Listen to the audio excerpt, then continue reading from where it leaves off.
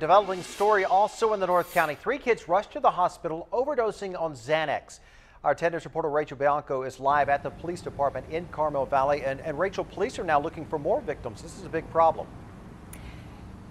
Yeah, that's right, Steve. Police here are still trying to figure out where the kids got the Xanax. But while they do that, they sent out this alert because they want parents to know what's going on in case their kids start showing symptoms. It's a popular prescription used to treat anxiety. Xanax is one of the most overprescribed drugs out there.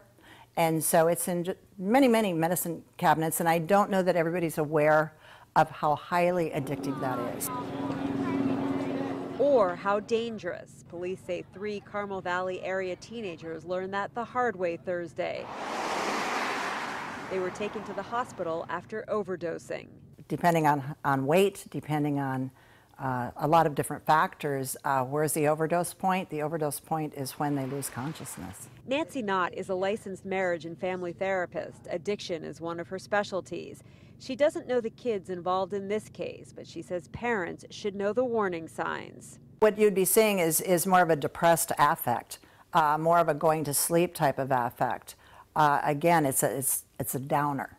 Cole Chaudhary is a junior at Torrey Pines High School. He says Xanax is not big at his school. Yeah, as far as I know, it's not the new up-and-coming thing.